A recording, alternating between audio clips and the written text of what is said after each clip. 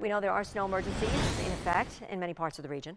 That's right. For a better look at the road conditions right now, we get back out to our Skylar Eagle, cruising around on the mobile storm tracker this morning, working our way out west.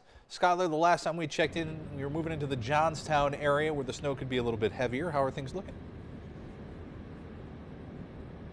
Well, Ryan, Christina, we passed through Johnstown. We actually just passed through Fonda as well, heading back towards I-90. Again, just giving you a look at this section of the region. The snow still coming down pretty consistently over the last hour and a half that we've been out here. I know it's a little hard to see, but the roads are a little bit covered. We've seen a number of plows out and about. We actually just passed one just now. So they're definitely working on clearing the roads. Again, just make sure you're giving them space, taking it slow, because with the snow consistently falling over the last few hours, those roads are still going to be covered. They're still going to be slushy. It's still going to be wet.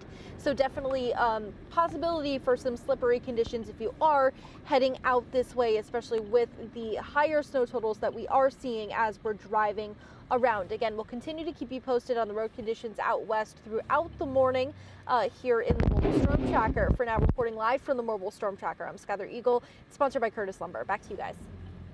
Thank you so much, Skylar. Again, we are seeing more and more districts reporting whether or not they are closing or delaying the start time of school. Of course, we have details on snow emergencies as well, the latest storm tracker forecast at news10.com. Keep that in mind, a handy resource for you.